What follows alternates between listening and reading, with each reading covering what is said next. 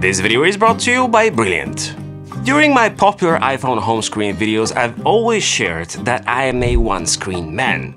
One screen to rule them all. Well, with the Z Fold 5 I had no choice but to accept my defeat and think of creating optimal ergonomic home screen setups on both the outside screen and the big boy when unfolded. So let me show you my principles of organization and tips and tricks that I've mustered to create a very productive and coherent Z Fold experience. I promise nothing complicated, and things get more intricate for the enthusiasts out there towards the end of the video. Some of the apps are purely for aesthetic purposes and others unlock additional features like Good Luck, which is not available in all regions, but I'll show you how to install it nonetheless. By the way, if you end up enjoying this video, subscribe because why not? So at a glance, I have disabled the synchronized screens where both the outside and inside screen share the same layout. It's a little bit more cumbersome, but I prefer to have the flexibility to optimize both spaces according to my needs. As time goes by, I tend to eliminate redundant items as much as possible and get rid of things that I can go by without. One thing I've disabled, for example, is rotation in landscape mode because it's unnecessary on the big screen.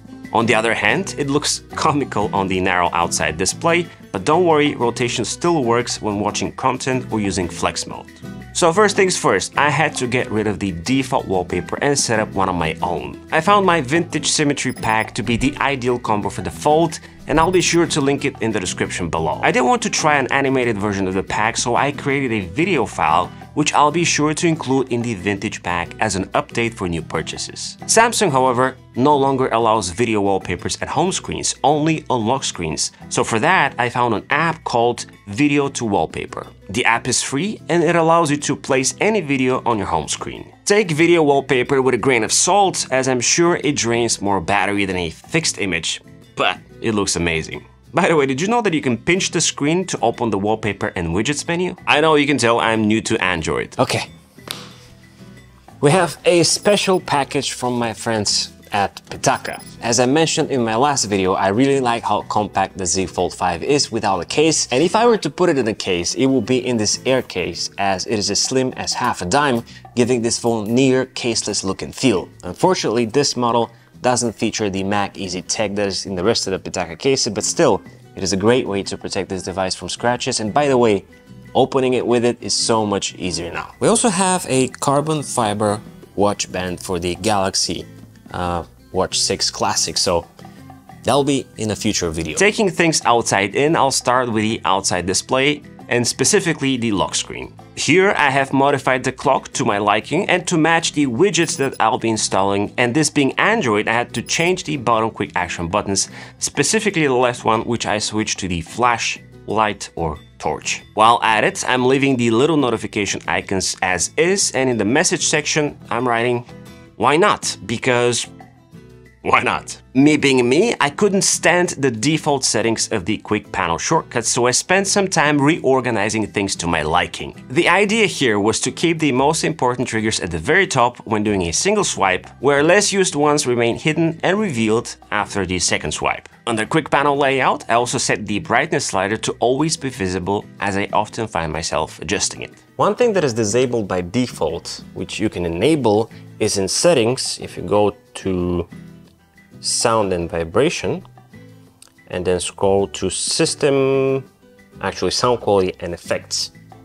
Here you can enable Dolby Atmos, both for watching videos and Dolby Atmos for gaming, which doesn't necessarily change the actual sound and the punch of it, but it changes how it disperses the sound to give you more of a immersive experience. Before I continue, let me tell you that I organize all the apps in both the app drawers in folders and in a way that makes sense to me, as I hate things being scattered around. Aside from deleting bloatware, I place most of the stuff in respective folders. For example, all Samsung apps are inside a Samsung folder, and so on. It was a bit of a tedious process since I had to repeat this for both screens, but once all my apps were in place, it made sense. With the app drawer organized, if I decide, I can just grab all my social media apps as a folder and just drop them on the home screen. The reason I keep my social media folder on both home screens is to glance if there's a red bubble I should pay attention to, something I talk more about in my recent iPhone home screen setup,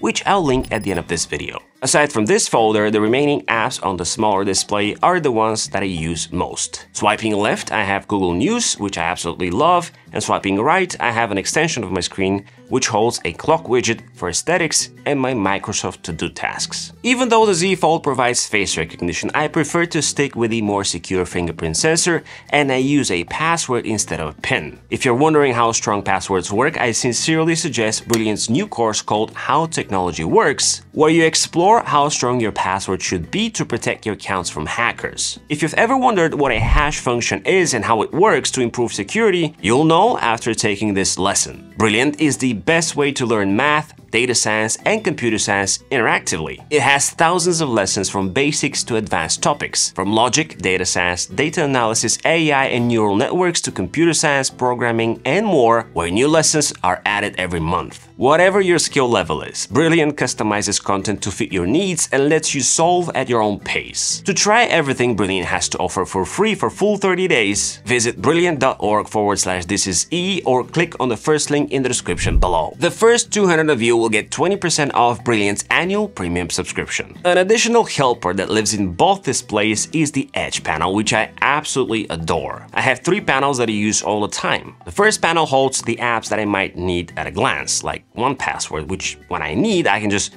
drop in a split screen and take advantage of. Same goes for the calculator or settings, for example. In that panel, I also have 2 of my most common split screen app groups, like 2 browser windows for research and a browser alongside Notion for the same purpose. The second panel is Quick Screenshot Toolbox, and the third is my clipboard, which I can so much appreciate. By this point, you might have noticed that I've changed the traditional navigation option and ditched the 3 Samsung buttons for swipe navigation. Now that I'm using Android and iPhone, it is much easier to unify them like this. Talking about navigation, I love the Taskbar on the Z Fold. I rely on it a lot, and for that reason, under Settings, I have enabled the maximum number of recent apps 4 to be displayed. If you're not aware, the Taskbar is exactly the same as your dock on the main screen. Initially, the phone app was there by default, and I kept it for a while, but since I don't talk with the phone opened, I got rid of it and left apps that only make sense when using multitasking. Don't worry, the phone app lives on the outside screen if you're wondering.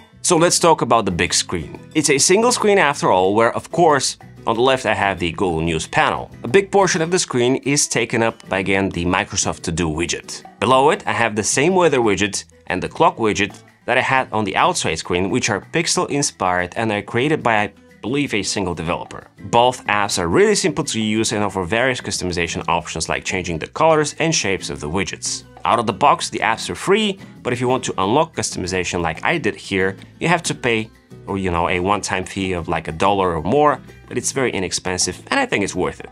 Plus, it supports a developer. Even though Android supports stacks, I don't use widget stacks that much because they're not as coherent looking as they are on iOS. Despite that, underneath the weather widget, I have a YouTube Music turntable widget, which is one way to glance what I'm listening to and to get into the app quicker, where on the dock I also keep the Apple Music, since I'm also using it alongside YouTube Music. Aside from the usual suspects, when it comes to apps, I have one important widget, which is by Google Drive. This widget allows me to instantly create PDF scans, which I use non-stop for receipts. Now let's talk about Good Lock and modifications. For those of you who are not aware, Good Lock is a Samsung toolkit which allows you to modify your Samsung device beyond what the traditional settings would allow. Good Lock, however, is not available in all regions. In order for you to trick it and make it work, you'll have to rely on a VPN and some trickery. So the first thing that you need to do is to enable and turn on your VPN.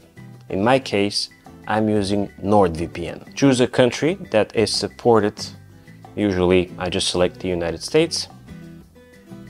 And that is step number 1. Step number 2 is to disable your SIM card. For that, I need to go to Settings. And I can either eject the SIM card or I can just go to Connections, SIM Manager, and just disable the SIM temporarily. Step number 3 is to go to Apps and find the Galaxy Store.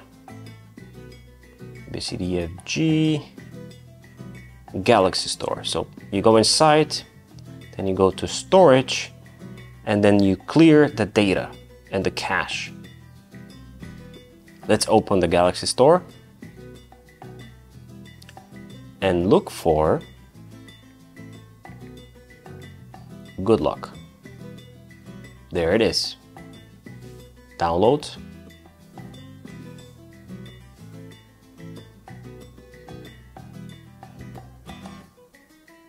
Awesome. Keep in mind that if at some point you insert your SIM or turn it on or enable the VPN, good luck will still open, but it will look empty. It's not a big deal, however, because for the most part, once you're done with your mods, you'll rarely have a need to open it again. So the first thing I did with good luck was to enable Dex in 4K, something I share and talk about in my recent day in the life video with the Z Fold 5. To enable Dex in 4K, from good luck, go to the second tab and look for an extension called Multistar. Now with me it's already installed.